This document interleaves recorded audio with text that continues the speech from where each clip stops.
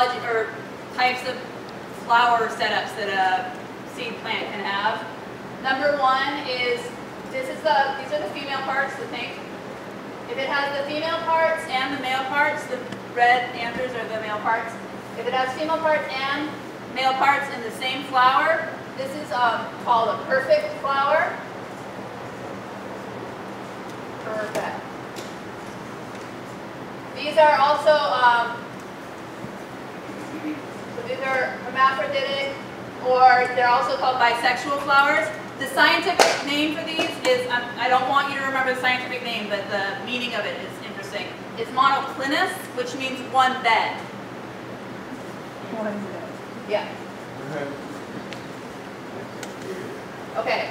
These guys, you can also have female flowers and male flowers on the same plant, right? These, all the rest of them are imperfect from here down. This type of imperfect flower setup is called monoecious, which means same house or one house.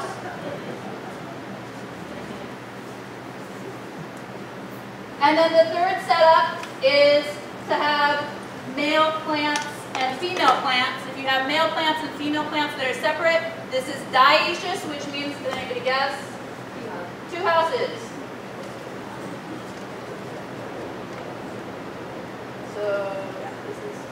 So if they're perfect, generally we call these selfers. Generally, perfect flowers will self-pollinate, or self-pollinating flowers, because the male and female parts are so close together. These guys down here, if they're imperfect flowers, we call it outcrossers, because they can combine with a different, genetic line. When you have the selfers, they're going to self-pollinate pretty easily, so they're not as dependent on pollinators. But when you have these, you need to move the pollen from the male flower to the female flower. And so that's when you need to understand pollination. So these would be things in the cucurbit family, the squash, the watermelon, cucumbers, there's many more, but for, where carrots and beets are, they're all in that family. These with the two houses, generally you see that with the fruit trees, or like say peely nut, you need male peely nut and female peely nut. I think, is durian like that? You need a male tree, female tree. I think durian, maybe. Spinach is, that's one of the vegetable crops. It has actually a male plant that only produces pollen, and a female plant that only produces the seed. So in those cases, you really have to think about pollinators. Hawaii, it's interesting, we don't have a lot of native pollinators. So one of our major pollinators, of course, is the honeybee. We have the butterflies and moths, but they have scales. They don't have hairs like the honeybee. Flies actually are better pollinators than moths and butterflies because they have little hairs on their legs. And you will see them on, especially a plant like when carrot goes to seed or parsley goes to seed, or even cilantro, it's an umbellifer. It has like an umbrella type shape. Dill, that's a good one to think of. And all the flowers on it, and they love those flowers. They love to go to those flowers. So you'll see a lot of flies on them. Thinking about our fruit trees, just to diverge for a second, cacao is midge pollinated, and the midges live in the debris that's under the cacao tree. So you really want to be aware of that.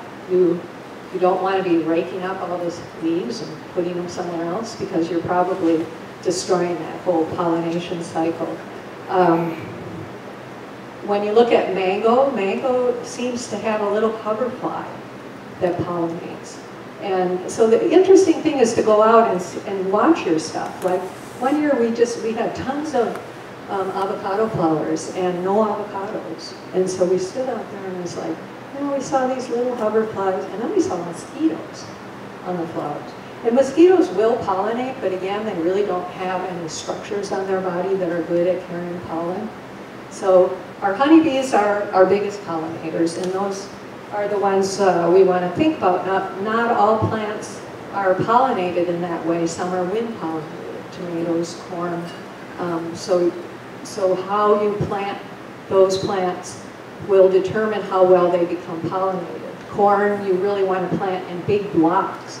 If you plant in a straight line, you got to figure your wind is, it's got to go down that line. Okay, go down that line. If it's in a big block, you're getting the wind everywhere. Bees will go for the pollen on corn, so they will transfer the pollen to different corn plants.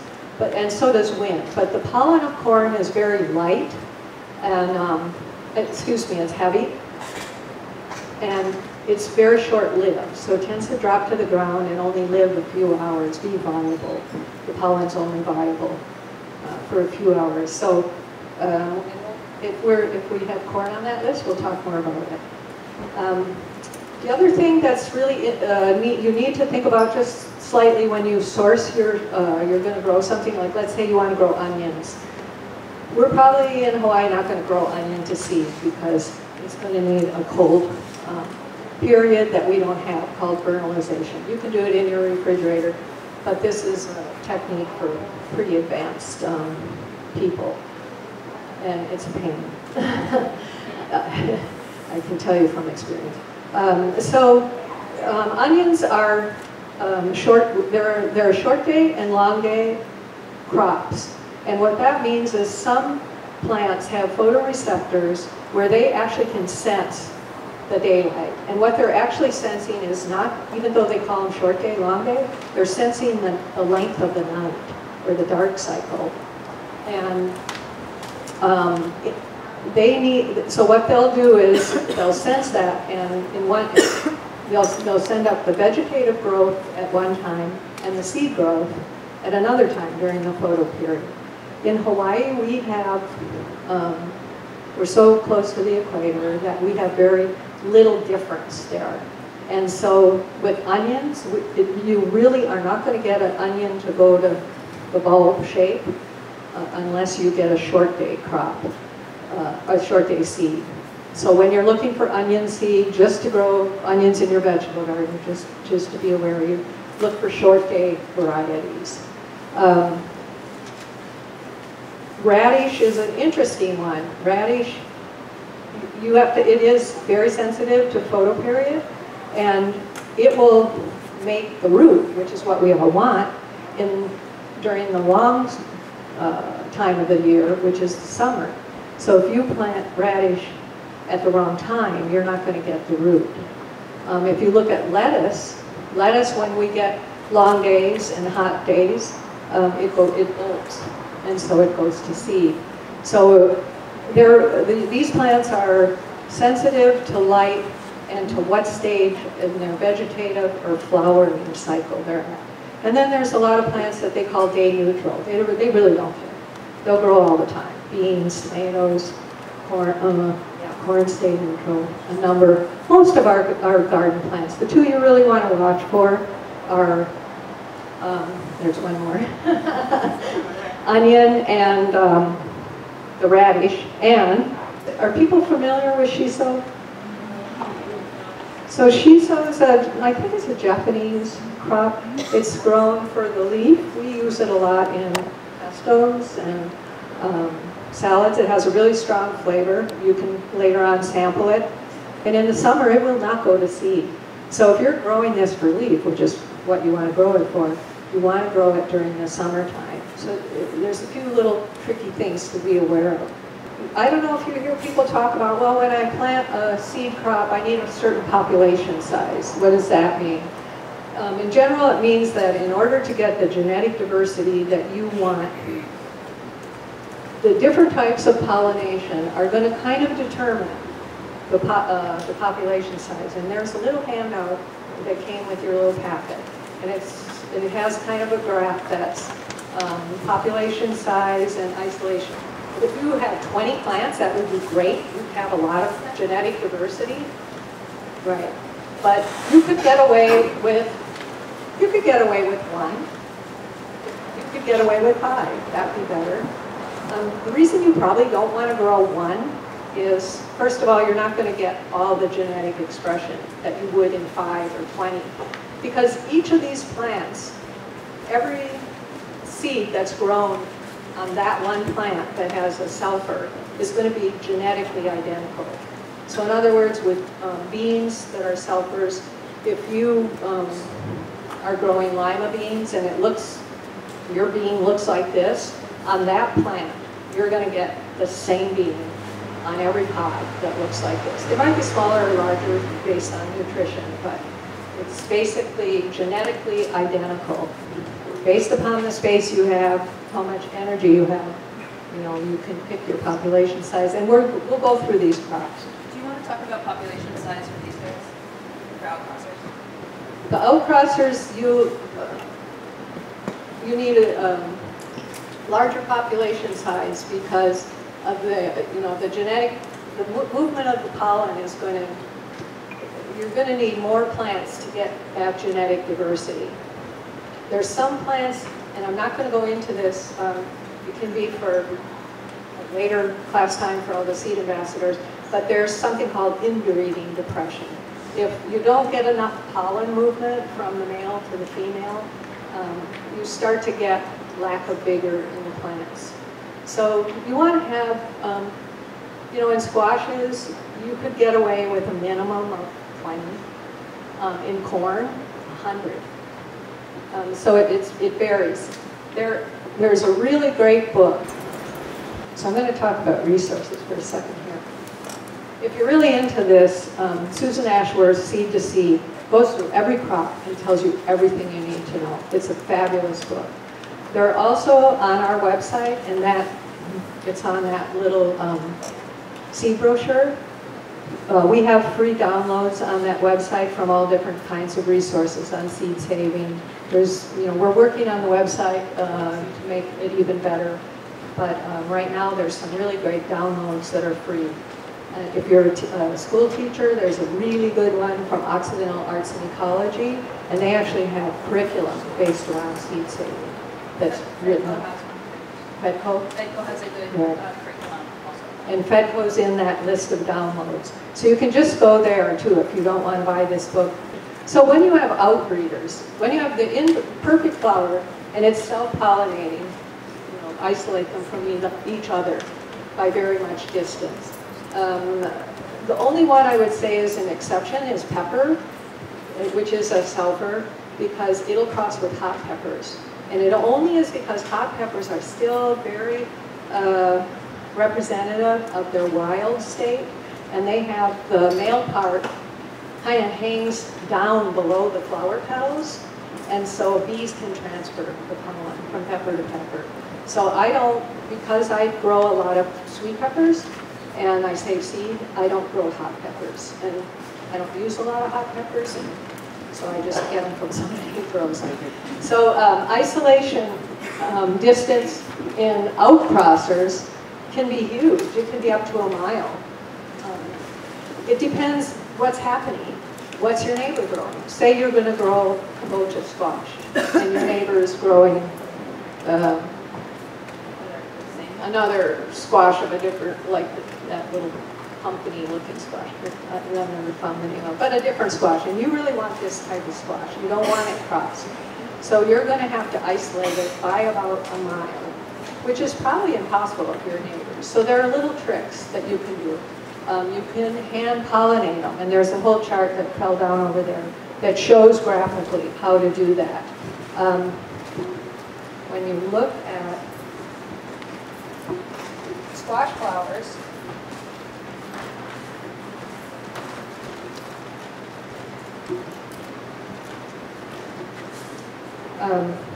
this is the male flower. It has a long stem. It's not open yet, but also in cucumbers, it'll be kind of the same. It'll have a longer stem, but the telling part is the female flower always has this tiny little almost squash on there. This is from a pumpkin, and it's like a little baby pumpkin. That's actually the ovary, and that's where the pollination needs to travel down into there and make that grow. Cucumbers will have like little baby cucumber on the female flowers, so that's how you can tell male and female flowers. And a lot of people will say to me, I don't know, I planted these squash and I'm not getting any squash. And I'm like, you know, what time of year did you plant them? The males are opening and there's no females, so, you know, the males aren't going to give you the squash. And so what'll happen is that little ovary will try to develop, and it'll get about this far and it'll turn yellow and it'll drop off. And you'll say, oh, it got stung, something happened. No, it didn't get pollinated.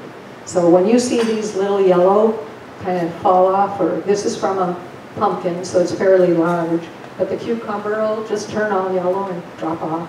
It doesn't really grow. That's because it wasn't pollinated.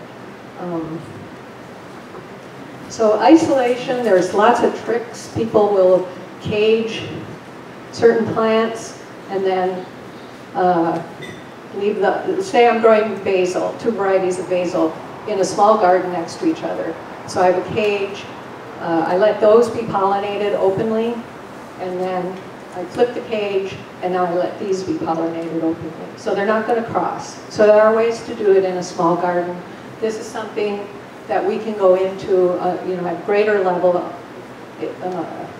in more advanced conversation. Or when we talk about the different types of plants. Yeah, when we talk about that. So, and then the last, well, not the last thing, but when you're growing to seed, you're going to be selecting all the time. Because when you plant that seed starts changing immediately based upon being in your garden. It's turning different genes off and on, how disease resistant it is based upon your conditions. So right from the get-go, you want to start selecting. You know, in your seedling tray, you have, you know, real healthy looking ones and one that's kind of got a skinny stem and is a little, it's out of there. Why take the energy to try to grow that to seed? So you want to start selecting right at the seedling stage and then all through the growing time. You want to leave enough plants. Like a lot of people say, well, you know, that's half my vegetables. Well, eat the ones that you don't want to save seed from. The ones that say you're growing tomatoes and you get some, when we get these wet, dry periods, they'll start cracking. You'll notice. Does anybody notice that? And so, you know, those are the ones I eat. I eat those from that plant. And then I look for a plant that's not doing that, because tomato is a sulfur. And those are the ones I'm going to tag and I'm going to save seed from. And I'm going to, you know, we'll talk about how to save seed from those types of plants. Plants that grow their seeds in the pulp, like tomatoes, squash, cucumbers, papaya. We use a wet process to extract them, and we're going to show that. And sometimes we ferment them. And we do that because some of these seeds, not all of them, but say cucumber, papaya, tomato, they have a little gel coat. If you notice when you take them out, there's a little gel coat around them, and that has to break down in order for it to germinate. And so we just want to speed that process up. What'll happen is if it fell on the ground, it would sit there for quite a while, and then eventually the bacteria in the soil and whatever would eat that seed coat off and it will germinate. But it'll stay there until that happens. So we do this fermentation process, and I'm going to show you that with some papaya seeds in order to extract the seeds from the wet seeded crops. Dry seeded are the ones we talked about. The beans, you want to let them, if you can, you really want to let them get to this papery stage, you know, so they're really crackly and papery. Then they're most mature. Sometimes what happens, we'll get a wet period, and you're going to have to watch your beans. It really depends on the variety. It doesn't happen with all the beans I've grown, but some varieties are more susceptible. When they get wet, they'll start sprouting in the pod. You've probably seen that. Lima beans, I think, do that quite a bit, especially the big Christmas lima and those type of beans. So what I do then is I collect those when they're just kind of all yellow, and then I bring them in the house to dry so they don't sprout. So dry seeded crops need to be dry. Lettuce, it needs to be dry. You need to either cover it, or like we said, dig it up and put it under your eaves. in order to save seed from it. So a way to protect it. And I think now we're going to ask you guys to tell us what crops you want to grow. And you have your worksheets, so hopefully you'll follow along and you can use these later on to answer some questions you might have. So just shout out a crop that you want to grow to seed. Daikon.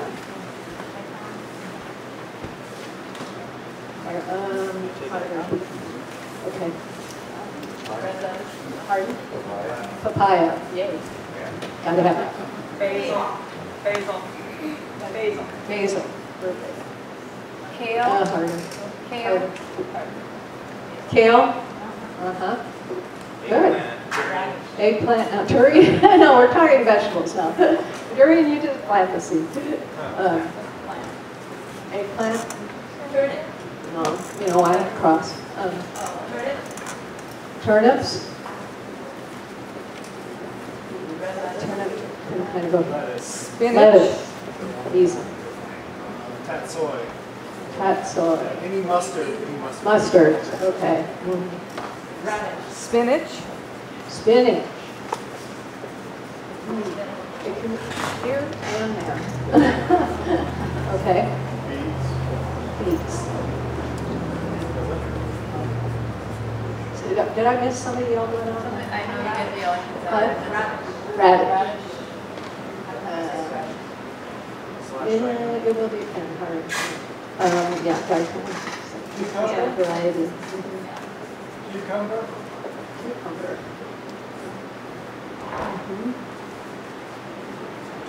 Peppers. Yay. Got peppers. What about tomatoes? Squash. Lima beans. Beans. Beans. Why we need to grow beans? Melons. Melon. Melon like muskmelon or watermelon? Watermelon. Watermelon. So it's separate. Okay. Pigeon peas. Pigeon pea. Easy. Kohlrabi. Kohlrabi. What about peanuts? Peanuts.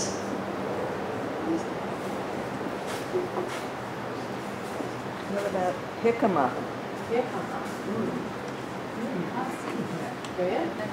Okay, that might be what, off the top of my head, we might have to use Suzanne's book and look it up, which is a great exercise. Seeds like crazy. Seeds. Seeds just like a bean. I've never tried to grow. Is it a bean? Yeah. Okay, then it's a seltzer probably. Yeah, it's probably so. We can look it up and see what it means. Okay, so that's quite a group to work from, because what time is it? Corn. Yeah. Wheat? Pumpkin. Wheat? Yeah. Carrots. Carrots? What about rice? Rice? Rice?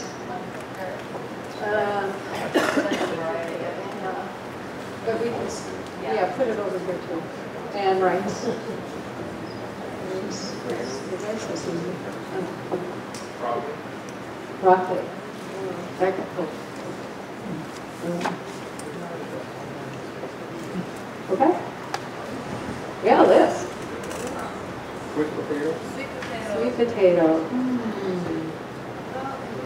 Yeah, it's not clear whether they grow true from seed.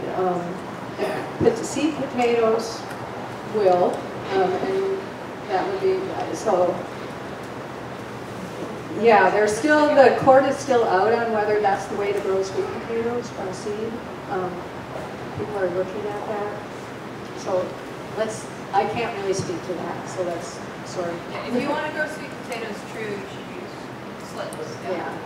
And other things that are vegetatively propagated, Taro. they grow best from slips rather than Yeah, sugar cane, taro, those, a lot of your canoe crops, because they've been propagated by keiki for so long, they actually have lost the ability to make seed, or if they do make seed, it's not very viable. You know, I've grown breadfruit from seed and the Samoan variety, and it got up about this high, and then it just went, I don't think so. So, yeah, so the canoe crops, a lot of them are vegetatively propagated.